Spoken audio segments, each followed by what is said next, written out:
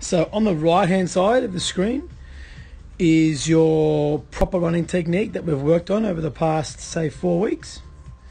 And on your left is your running style. Okay? What we're going to go through.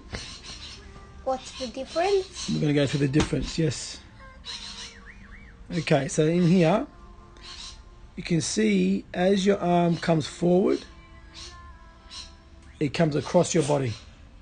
Can you see that? Mm-hmm. How it goes, shh. So it goes across your body in there. Yeah. Okay.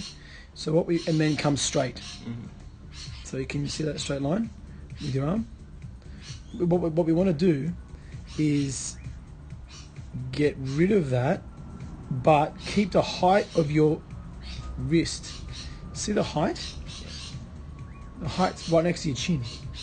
Okay? That's much better than your technique on the other side.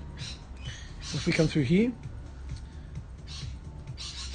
see the difference? Can you see it?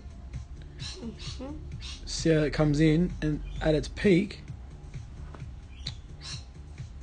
it's there. See? And that one's a lot higher. Right? When your arm don't go as high, your knee doesn't have as much pull to go forward. Alright?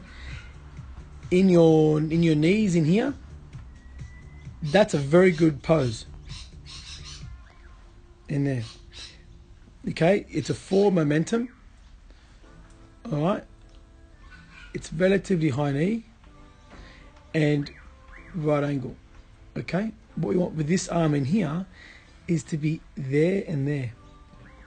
Okay? At the moment, on this one over here, it does do that, but it sways and comes in. So behind you, much better than, well, nearly the same. But see how it's bent and it comes in and then goes across your midline of your body. Alright, the knees are a little bit lower, but you still have that forward momentum in your body, which is better. Okay, so you can see the height difference in your knee. You can see the difference in your arms, and the shape of your arm. So the shape of your hand, sorry. So when we go into there, we're looking at that, as opposed to that. Right, it's inefficient. This style here is inefficient when you compare it to the style on your right. Right, so if we can correct those things and continue along this path, in here, that's the area we want to be in the blue. Okay? And then after that, then we can incorporate the football and do different things with that. All right? I'll put it up on YouTube and you can have a look at it. Okay?